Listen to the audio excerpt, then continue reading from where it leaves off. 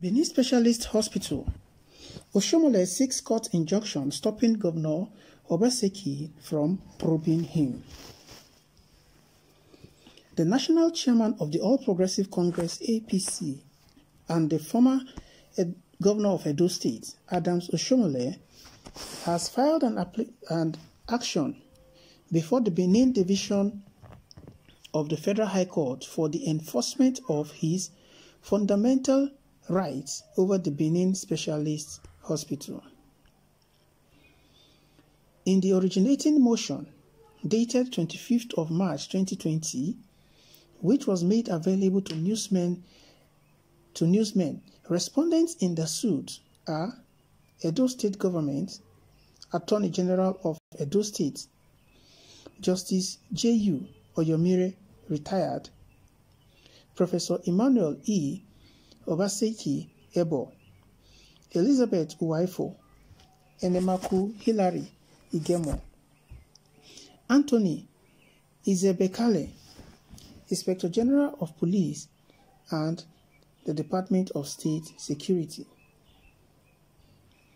Oshiomhole's suit was accompanied by an affidavit of 7 paragraphs, wherein he swore that the Benin Specialist Hospital was commissioned and remained intact under his administration until he handed over power to the current governor.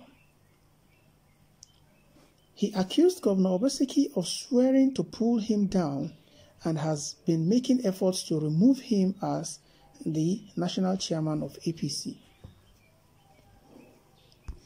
Oshiomhole swore that the commission of inquiry set up by Governor Obaseki had never invited him to explain anything to them, and the said committee has a blood brother of the governor, Professor Emmanuel E. Obaseki Ebo, as a member. He further swore that the commission is hurrying up its job without hearing him and is therefore afraid his fundamental rights would be violated if his reliefs are not granted. He annexed the copy of the news of the constitution of the committee, which he downloaded from the internet. It was further argued on behalf of Oshiomhole that his probe is in violation of his right to a fair hearing. Many cases were cited and the court was urged to grant the application of the applicant. Alright guys, Oshiomhole has run to court, to stop or to forestall any probe that might be instituted against him by Governor Obaseki. You recall that the hospital, the specialist hospital that was said to have been built by Oshiomhole while he was governor, has been under huge controversy by the incumbent governor, who said there were wrongdoings in handling the contract, as some due process were not followed, and some amounts were paid out to the contractor. About 70% of the sum of contract was paid out to the contractor, which is against the rule or the policy of awarding contracts, that 25% is what ought to have been paid. So Obaseki constituted a committee to look into the issue, and that they reported back to him. And receiving the reports, Obaseki said that some people might have to face prosecution. It is in this light that he went to court to forestall any probe or prosecution that might be instituted against him. So guys, what are your thoughts concerning this? Do you think that it is a good thing, or do you think that Oshiomhole is? So do you think that it is out of fear that Oshiomhole has decided to go to court to get a court injunction that would stop the governor from prosecuting him or from going to court or instituting any prosecution against him.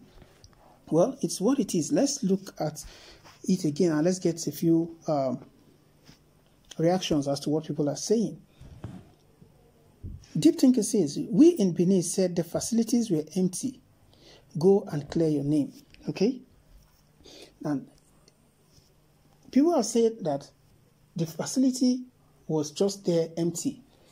It was commissioned empty. Or there were reports that the equipment from a particular hospital, I think Stella Obasanjo Hospital, were moved to that place during commission.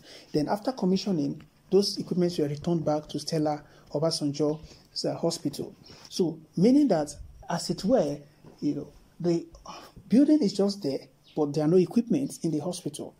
And probably funds had been disbursed to purchase equipment to equip the hospital, but so far there are no, the hospital has not been equipped. And this has led to Obaseki's probe of that facility.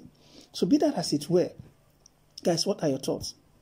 Another person says, Oshiomhole, you are a thief. You left it empty. Your yansh will open. So why would a governor, build such massive structure and leave it empty? If he had built that structure, why didn't he equip the hospital for the use of the people? Because that was the intent and the purpose of it. So why didn't he equip it? And you recall that he granted an interview that he does not go abroad for medical treatment or checkup, as it were. So, and you built a hospital and you left it without equipping it, claiming that you equipped it and it's working and everything. So, which were discovered to be lies. How are our politicians like this? It is really, really sad. And another thing I would like to note is that all this while, why didn't Obaseki, raise the issue? Why is it now that, they have issues, or both he's having issues with Oshiomhole? Why is it now that he has decided to come and, probe the issue of the hospital? And did he not serve in the government of Oshiomhole? So will he claim not that he was not aware from the inception that the hospital was not equipped? So some of these things should not be politicized, if you ask me. This is clear politics. In as much as, fine, we know that it is the right thing to do to probe and all that, but the timing and of the probe and all what have you has now brought about politics in the game, which shouldn't be.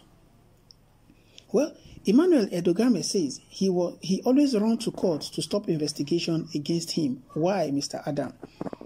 As integrity man, go and defend yourself in court. Another person says, I'm sorry for Oshiomhole. You handed over an empty hospital. We in Benin, we know that you handed over an empty hospital. Prince Godde says, I have said it so many times, Oshiomhole is a big thief. Joel Otilichuku says, the Adam Oshiomhole I know then in labor has since metamorphosed into something else. Oh, how time flies.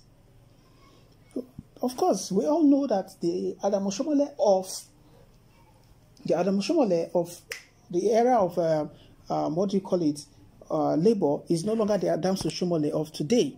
Ever since he ventured into politics and became governor and all what have you, he rode on the premise or the power or the mantra of being an activist who would work hard and transform the state. But all that were just gimmicks and to unveil his true nature. Eddie Blunt says, every day for the thief, one day for the owner. Osho thief. I said it that he will never go scot-free. If your hands are clean, why running to the court for injunctions? So this is just it. This man is so corrupt. The APC government just came to power to loot this country dry. Mr. Integrity, where are you? You see yourselves? And they are still referring to PDP for their failures. Well, time will tell. When Obasanjo attempted to stop him from becoming Edo governor, the Supreme Court saw nothing wrong at that time.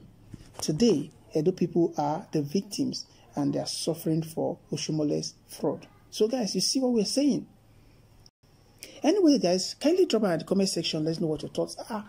Don't forget to subscribe to this channel. Also, please hit the bell icon so you can get notification whenever we post new stories. Thank you so much, guys. I appreciate your support, and I'll see you on the other news. Thank you, and bye for now.